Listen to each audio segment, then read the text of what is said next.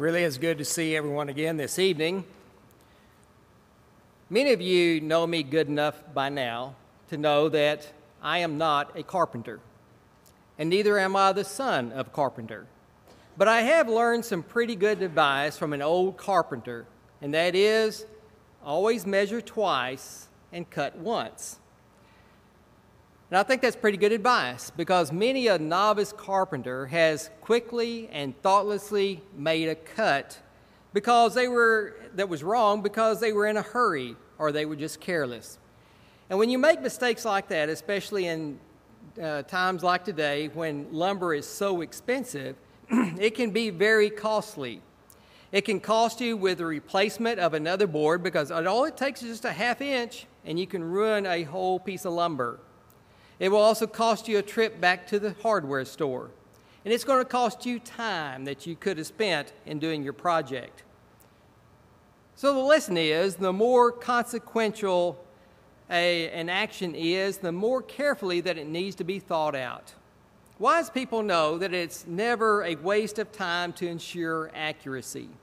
It's far better to make sure that you are right, deliberately, cautiously, and carefully, than to hastily and to thoughtlessly act in ways that turn out to be wrong.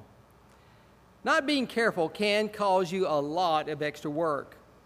It can also cause a lot of harm, pain, suffering, trouble, even money. And thus it is important to realize that a person's life can also be ill-measured. To recognize this fact, all you have to do is go home, turn on your television, and watch the news. And you see so many people carelessly giving themselves over to recreational drugs, alcohol, crime. Also, many people have wasted their lives, destroyed their families' lives because of becoming obsessive gamblers. And this carelessness also has destroyed countless marriages. Perhaps we might have friends or family members that have not really measured their lives like they ought to. In fact, we might even go home and find a person like that staring us in the mirror. But here's the worst scenario of all, that many are sometimes shockingly careless in regard to God and to His will. And the cost of this mistake is extremely expensive because it will cost us our soul.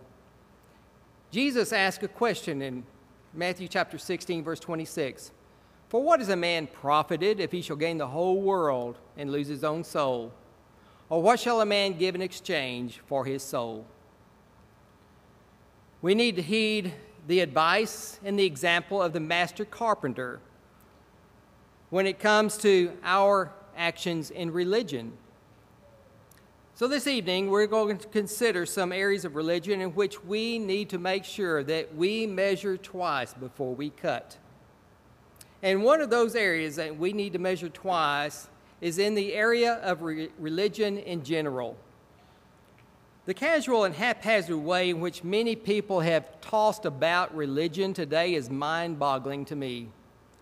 The average person who has rejected religion has done so on the basis of hastily made assumptions from inadequate information and not from a serious study and consideration of God's holy word.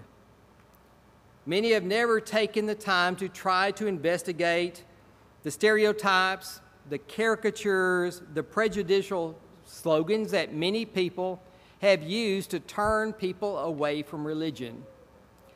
I come from a time when I remember when the Beatles were very, very popular. And John Lennon was one of those people of that group.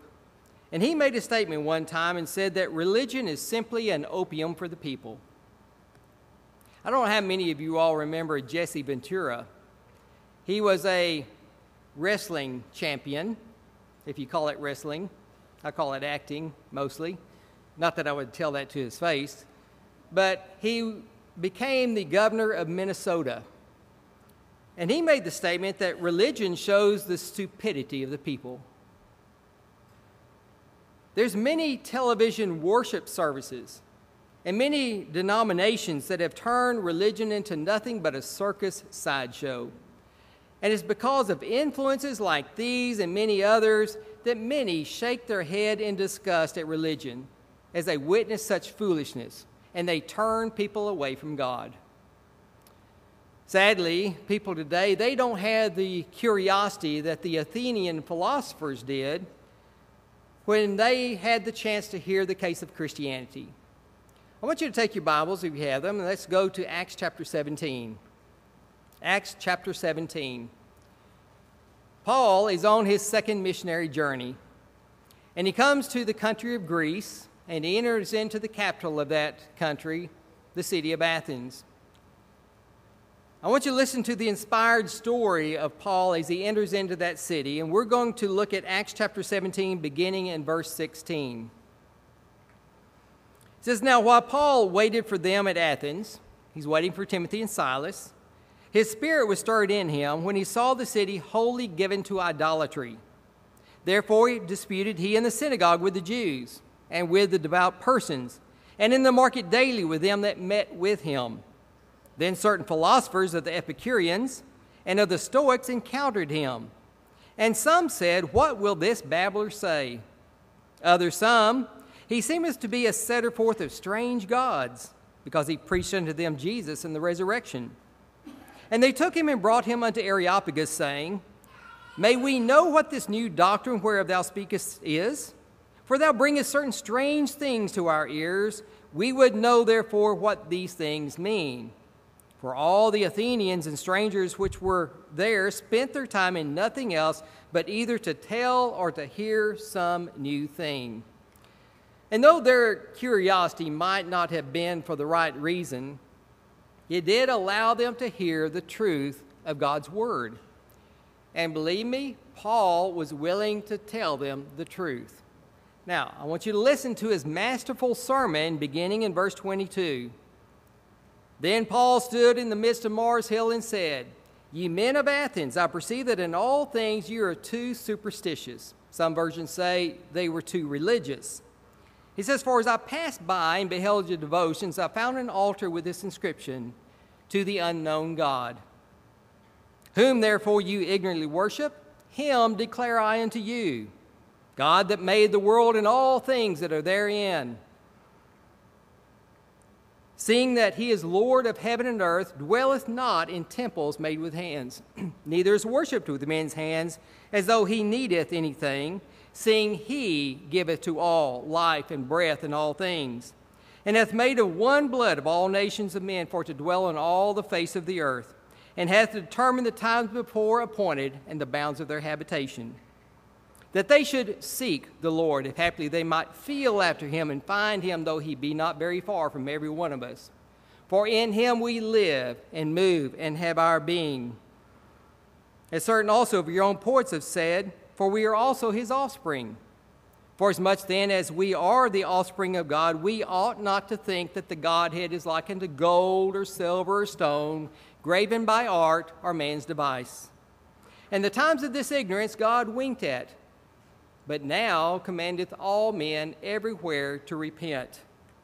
Because he hath appointed a day in which he will judge the world in righteousness by that man whom he hath ordained, whereof he hath given assurance unto all men, in that he hath raised him from the dead." Now, of course, with the hearing of this sermon, as with the hearing of most sermons, the results are both positive and negative. Look at verses 32 through 34. It says, "And when they heard of the resurrection of the dead, some mocked. Others said, 'We will hear thee again of this matter.' So Paul departed from among them. Howbeit certain men clave unto him, and believed, among which was Dionysius the Areopagite, and a woman named Damaris, and others with them." You know, if just people were interested enough to listen and to hear, some would believe. But the sad thing is there are more people today, like those who hurriedly mocked, than those who wanted to hear and make up their minds. People today just don't ever measure thoroughly before they cut. When we consider religion, we should never measure how we feel about the issue, but we need to consider the evidence of the truth. In fact, this is exactly what the attitude of the psalmist was. Listen to the words of the sweet psalmist David in Psalm 8, verses 3 through 5. He says, "When I consider thy heavens, the work of thy fingers, the moon and the stars, which thou hast ordained, what is man that thou art mindful of him, and the son of man that thou visitest him? For thou hast made him a little lower than the angels, and hast crowned him with glory and honor." Why not be like the sweet psalmist David, a man after God's own heart, who considered the evidence and measured thoroughly before he cut? Choosing religion or not is a matter that does need to be measured twice. That is, careful consideration needs to be given to it. Now, here's another place that we need to measure twice before we cut, and that's in choosing a church.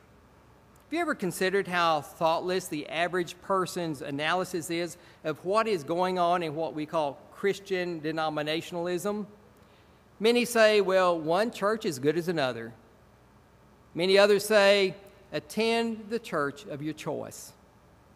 And so it's no wonder that many people's approach to choosing a church is no better than just a hit or miss, or maybe sticking your hand in a bag and grabbing whatever comes out. If all 7 of the churches that we read of in Revelation chapters 2 and 3 were in our community, on what basis would we decide where we would identify ourselves? How carefully would we check the accuracy of the churches and their practices against the authoritative Word of God? The question of whether a doctrine is true or not is certainly not a trivial matter, and it's going to take some searching out to find out. Warning after warning has been given to us that we need to be careful, not just what we hear, but also what we do. Solomon gave a caution to us in Proverbs 14, verse 12. He says, "There is a way that seemeth right unto a man, but the end thereof are the ways of death." And thus Paul gives us an admonition in 2 Corinthians 13, verse 5. "Examine yourselves whether you be in the faith. Prove your own selves." Now this is an individual responsibility that each and every one of us has to do. We have to examine ourselves. We need to measure ourselves carefully. Thus Paul urged the church in Corinth in 1 Corinthians 1, verse 10. He says, "Now beseech you, brethren, by the name of our Lord Jesus Christ, that you all speak the same thing, that there be no divisions among you, but that you be perfectly joined together in the same mind and in the same judgment." And the Apostle Peter even trumped these words with 1 Peter 4, verse 11. "If any man speak, let him speak as the oracles of God." And don't forget the words of the apostle of love, the Apostle John in 1 John chapter 4, verse 1. "Beloved, believe not every spirit, but try the spirits whether they are of God, for many false prophets are gone out into the world." Friends and brethren, are you not listening what the Scriptures are telling us? That we need to be careful, we need to measure carefully. Dealing responsibly with the problem of modern religious division does require at least the attitude that the Bereans had in Acts chapter 17, verse 11. It says that they were more noble than those in Thessalonica, and that they received the word with all readiness of mind and searched the Scriptures daily whether those things were so. There's only one church. Christ only promised to build one. All other churches that you see in the world are nothing but counterfeit churches. But there's another place that we need to measure twice. That's in the area of Christian living. In a world that is so filled with evil, there is no realistic hope of living eternally with God if we don't have a careful approach to the matter of godly living. As was read in our scripture reading this evening in Ephesians chapter 5, verse 15 through 17, Paul says, "See then that ye walk circumspectly, that ye walk upright, not as fools, but as wise, redeeming the time because the days are evil." And he says, "Wherefore be ye not unwise, but understanding what the will of the Lord is." Careful consideration. Now I want you to imagine your life as a speech. What kind of speech have you prepared? Is the text of your speech painstakingly prepared? Have you given it thought? Have you done research? Is it packed with a little bit of common sense? Or is it just an impromptu performance that you just make up as you go along? And which do you think is going to have the best results? Well, I think you know it's going to be that prepared speech. Our lives are a lot like building a brick wall, and you always build it one brick at a time. And this is exactly what the Lord requires of us as we build our lives as His children. Now in Amos chapter 7, verses 7 through 8, Amos saw the Lord standing upon a wall made by a plumb line with a plumb line in his hand. And the Lord said to Amos, "Amos, what seest thou?" And he said, "A plumb line." Then the Lord said, "Behold, I will set a plumb line in the midst of my people Israel, and I will not again pass by them anymore." Once that first brick is laid out of line, then the rest of the bricks that follow will also be out of line. And when the project is finished, you're going to have a wall that is completely out of plumb. Thus, the Lord will not overlook those who are religiously astray, because He knows that if it's allowed to continue on, then there will be others who will follow that person out of line. We need more men and women who continuously and carefully distinguish right from wrong, or as Paul said, who have their senses exercised to discern between good and evil, Hebrews chapter 5, verse 14. Socrates was reported to have once said, "The unexamined life is not worth living." In other words, life is too consequential not to be thoughtful, not to be deliberate about its examination. We ought to carefully settle on our convictions and then fit our lives to those convictions. But too often we just do that which merely comes naturally to us, and then we build a set of convictions to go around that. But remember the warning that the prophet gave in Jeremiah chapter 10, verse 23. "O Lord, I know that the way of man is not in himself. It is not in man that walketh to direct his steps." The spiritual consequences of ill-measured deeds are eternal, and we cannot afford to be able to cut now and measure later. We get one life and one life only. And once it's done, it cannot be undone. So what kind of words would describe the quality of your life's workmanship up till now? Would you describe it as haphazard, slipshod, makeshift, careless? Or would you describe it as purposeful, meticulous, careful, calculated, thorough? The only way that our workmanship can ever be approved by God is to have a thorough study of His Word, 2 Timothy 2, verse 15, and then living according to those precepts. Yes, it is vital that we study to find the truth.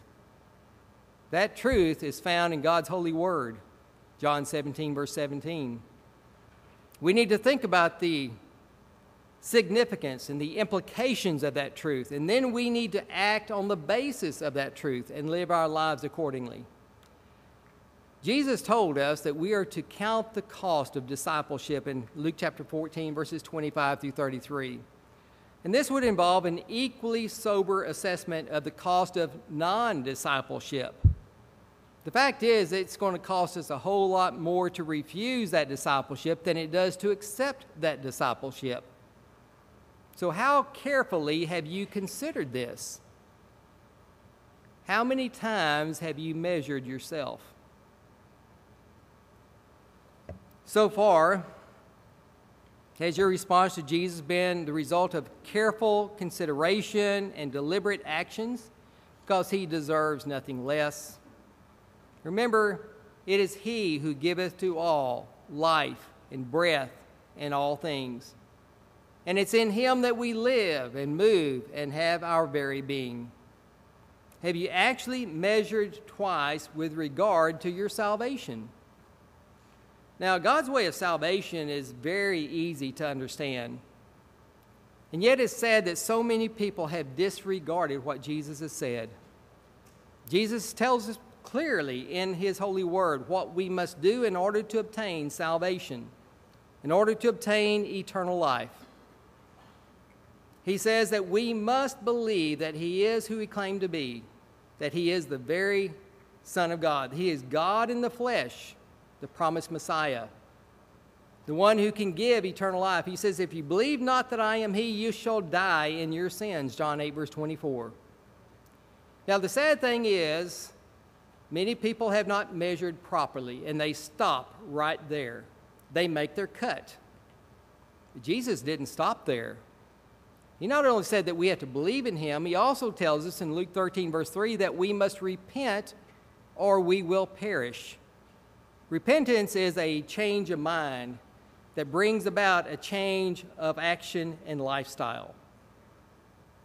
And then he also said that we must confess him before men in order to be confessed before the Father in heaven. And he said if we deny him before men, he will also deny us before the Father which is in heaven, Matthew 10, verse 32 and 33. But Jesus still doesn't stop right there. He tells us in Mark 16:16, he that believeth and is baptized shall be saved. Baptism is essential. Doesn't matter what the religious world says, because they have cut way too early. They didn't measure properly. Jesus said we must be baptized. Peter said the same thing, that baptism doth also now save us, 1 Peter 3, verse 21. Have you done this? Have you measured properly to become a child of God? And if not, you have the opportunity to change that this evening. But again, Jesus still doesn't stop even there. We must remain faithful in order to receive the crown of life, Revelation 2, verse 10. And if you have not measured your life properly, you're not living your life as it should, according to God, according to his measure, you have the opportunity to change things. What about you? Are you willing to make that change? If there's anything that we can help you with to help your journey to heaven, let us help you. Won't you come while together we stand and sing?